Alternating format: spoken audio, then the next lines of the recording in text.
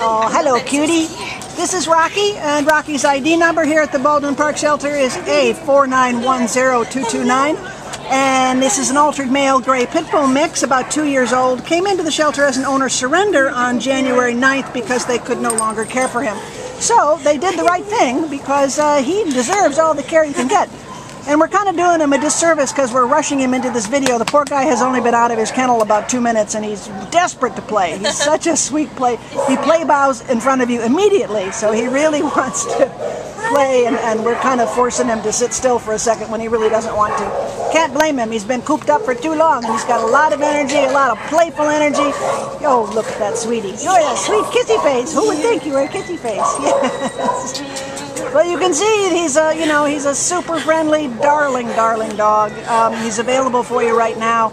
He's an active guy. I mean, you got to be ready for an active boy. He weighs about 66 pounds, so no personal space. No personal space.